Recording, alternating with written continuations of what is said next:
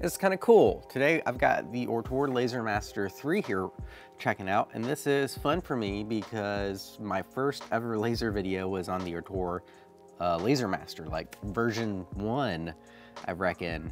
And they have come so far since then. This thing's way easier to set up. It's got more power. I want to say that was a 5 watt, and it was like 2020 aluminum extrusion, kind of the DIY stuff. You can just put anything together. Whereas this thing was like, I don't know, 10 little screws or something, basically 6 pieces, I want to say, front, back, sides, gantry. Everything's ready to plug and play. It didn't take me any time at all to set this up, and it's got more juice. It's got a lot of cool features. The air assist is built right into the laser head, so you just plug that in. It's an option. This is an extra accessory you got to get. To get that, then you have air assist, which helps a lot with cutting. When you're engraving, the air assist doesn't make a big difference. Well, it does help blow the smoke away, but that's far more important when you're cutting and trying to penetrate to get that smoke clear, so that way the laser can actually get down to each layer of the cut and bring the heat and work through the material. It's got a few other little features I like. It's Wi-Fi, it's got a cool app, and it has this built-in little focus gauge. Because that was one of my big pet peeves on diode lasers before, was having to turn the tiny little focus ring and eyeball and see, oh, is the dot the smallest it is? Is it good? Is it not? But now we just got a little flip down arm, flip that thing down, tighten the little plate so it's locked in place, swing it up out of the way, and you're in the right place. It's too easy. So anyway, I've got some 1/8" birch plywood. We're going to run a few quick little tests, see how it goes, and maybe make something. Let's check it out.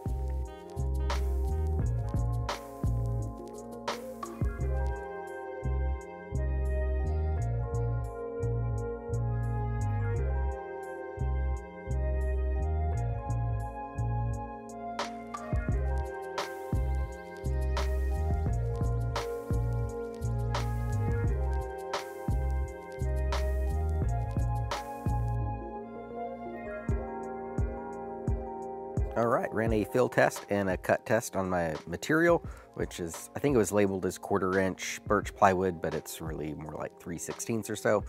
Anyway, one of the reasons I love using Lightburn, another thing I like about Ortur is it works with Lightburn, no problem. They even have a configuration file that makes it easy to get set up.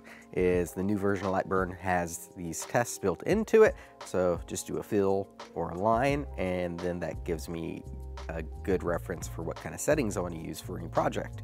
So depending on how deep I want to go, the impressive thing is even all the way up here at 400 millimeters a second, you know, between the 60 to 90% range, actually getting a decent burn. 60 is kind of light, but we can definitely run this thing at 400 millimeters a second, which is dang fast, and still get, you know, some fair marks depending on what we're doing. Now, it's not going to be very deep, but it is definitely visible, and you can see at this 80 to 90% as we, you know, slow down to like 150, we actually do get a fair bit, a little bit of recess. And then as far as cutting goes on this 10-watt laser, we can see at 90%, 2 passes, absolutely solid, but it's probably more efficient.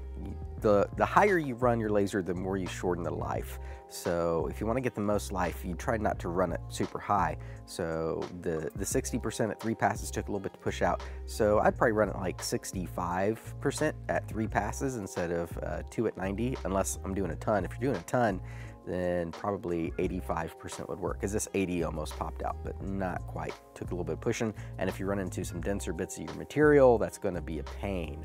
But probably 85% 2 passes would also work if you don't mind running a little hot. But yeah, let's make something with this thing. Maybe, as you can see, I did some ornament tests on a different laser. So it's holiday season. Let's do some ornaments with this and slap them together.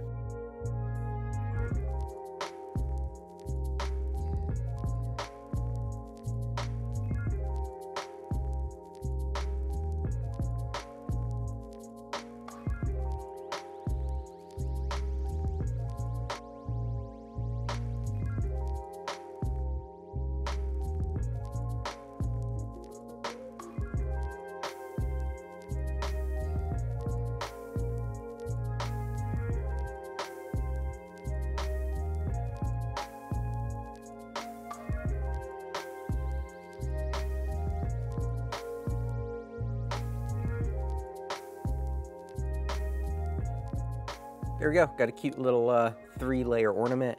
I like doing these just because I think one of the coolest things you can do with the lasers isn't just engraving, but the cutouts that stack and build depth. That's just so neat to me.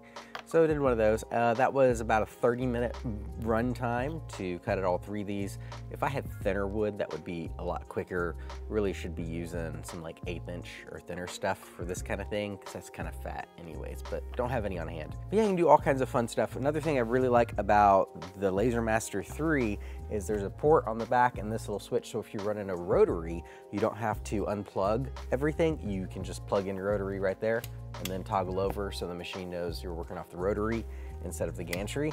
So that is also a nifty feature. That's a solid machine. I'm really excited to see how far they've come from Gen 1, and the 10-watt laser is pretty dang powerful. There are some more powerful lasers coming out now, where instead of stacking 2 beams, people are stacking 4 and more diode beams. So look forward to seeing Ortur release something like that. But it doesn't take away at all from what you can do. It just takes a little bit longer depending on what your wattage is. This is a 10-watt machine. But yeah, hope this was helpful if you're in the market or checking them out.